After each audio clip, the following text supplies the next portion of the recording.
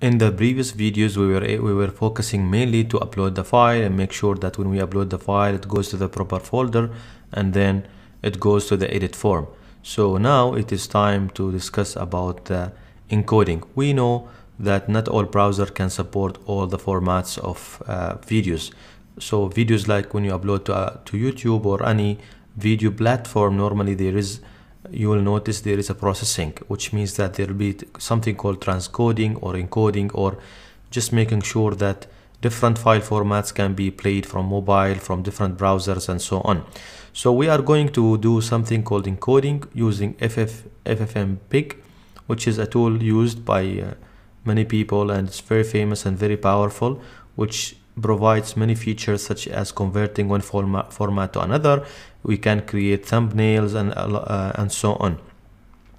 On the other hand, also, if you notice in many browsers, there is an enhancement in the way that the video is streaming, and there are some technologies called HTTP live streaming or HLS, which we are going to utilize, which is basically it will build a playlist with a format or with extension .m3 U8, which is basically like different files, and based on your speed and so on, it will show you the right format video file.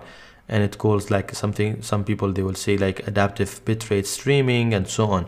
So it's you can go to the internet and read about it or search about it on YouTube or on Google. You will see a lot of information explaining the HLS, which is we are going to utilize here. Since we are using Laravel, also we are going to utilize some package or one package called Laravel FFMPEG, which is very powerful library or package that traps some commands into FFMPEG and make our life easier when we're dealing with converting an HL. So we can do things like when we go to H and search, for example, HLS. So basically there is many. So you can go, for example, documentation and see the HLS, which is, first of all, you will define the bit rates, which is basically the type of the video or sound or audio, and then the bit rates that you want in using these formats, and then you can load the video from disk and open it and then export it and so on. So we are going to see all of these in the coming videos when we do the encoding and so on. So let's get started. So the first thing, we need to make sure that we can run from our command line and make sure that FFmpeg is installed. There are different ways to install it, but we'll go through the download, for example, and based on your operating system or the server you are running Laravel from, whether it is Linux operating system or Windows or Mac and so on. So from Mac, so we're going to download, for example, because I'm using Mac, I'll focus on Mac on this video. So we'll download this file FFmpeg, and also ffprop, which is basically the tool used to read some file information or video information like the duration and so on. But the main thing, conversion, it will be done through this command. So after downloading this one, I will show you what I did. Basically, this is the downloaded zip files. I extracted, and I have these two files. So I will move these files because under the bin directory of my MacBook, I'll go to this direction or this path user local pin, and then I already moved these two files here, and then this is the first step. I'm using Mac, and then what I'm using also, I want to make sure that when I go to the command line and I run, let me just do this one, let me enlarge this one, and when I say FFmpeg, it works because the FFmpeg now, or that path I mentioned, it's already on my path direction. So based on your configuration for the path, whether you are using, for example, bash shell or you are using Z shell in my case, then you need to go to this configuration, for example, this file, sorry, and then go to the home and open zhrc encode, and then you will see whether that path is added or not. For me, this path is added. If not, then you need to add it based on user local and pin. So I'll be able to run that command from anywhere in my machine. So when I say ffmpeg, for example, it will allow me peg it will allow me to see this one. Same thing for FFM prop. Again, it will be the same thing, but this need more information. I can see. So basically, after setting this, so I'm able then to add this path in my Laravel application. So if you are using Windows, then again you need to go to the environmental file and then add that one in the path, the same path, whatever you install it, because you will need it in the configuration. So after making sure that I have FFmpeg and FFprop, then we are ready to go and install this package. So let's go to the installation of this package. It's very simple. We go up and then install this file. Basically this is the package. If I go to the, either we go here in the, we can go here in the command line and we go to folder, so it will install me this package. And then what I need to go to the app under the configuration and add this to providers, these two lines, and under also aliases. So this is installed. We'll jump to the code and we go to the, let me just close this one, and then go to config/app, and let me close everything. We go here and then add this line as well as this line. Okay, down, and we should be done. So let me go again and also publish the configuration as second step. Clear. And now my configuration is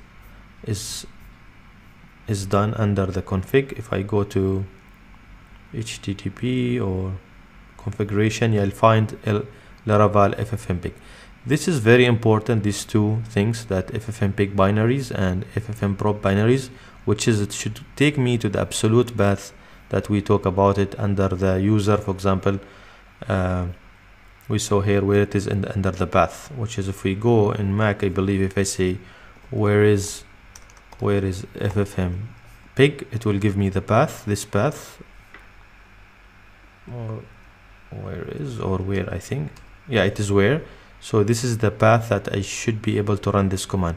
So what I will do, I will copy to this, I will go to the .env file,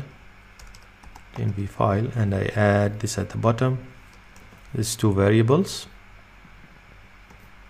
Okay, and then from the command line I'll copy this. So I believe I don't need everything, I need this, only this one. Or let's add it all, let's keep it all, FFmpeg, and then FFmprop, this command I'll keep it here as well. So the Laravel and this package now knows where to get these binaries. I saw some people, they keep it on the file instead of keeping it from the system, but anyways I noticed that it will require the absolute path. So we need to make sure these paths are correct, as well as when we download and use the project files, we need to make sure that we are downloading for the right operating system. So you need to be careful whether you're using Linux, Windows, or Mac, and so on, because some people, they will use, for example, Mac, but they are running virtual machines on Mac, and then they need this version to do the conversion on that project, and vice versa. Same thing for Windows and so on. So you need to have the right version for that configuration. So I think we are set now. We have installed this package. Also, we configured the binaries. We make sure that the FFmpeg works fine, and so on. So if you go to the website, one last thing I will do here, if you go to the home page of this page, so here's one example they bought. For example, if you can run from, to make sure that this packaging is working fine, you can run FFmpeg, for example, -i, and then the file, the video file, and then the output, and then run. So it'll make sure that's conversion. So we can do this. We can go to the home and then downloads. I think there is one folder called temp4.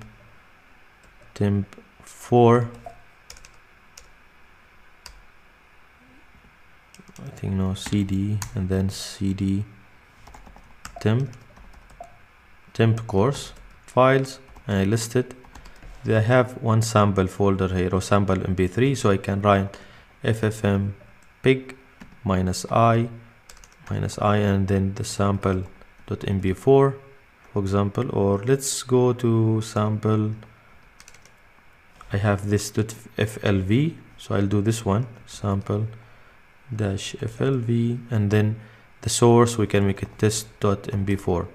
so it will convert this file .flv to mp4 and then run the command, and then it will do the conversion. If you notice here, it will dump it. This one is just now it is dumping the file, so it is working fine. So the conversion is working fine. So I think we are done with the setup. So let's do a lot of stuff regarding the conversion from the coming videos.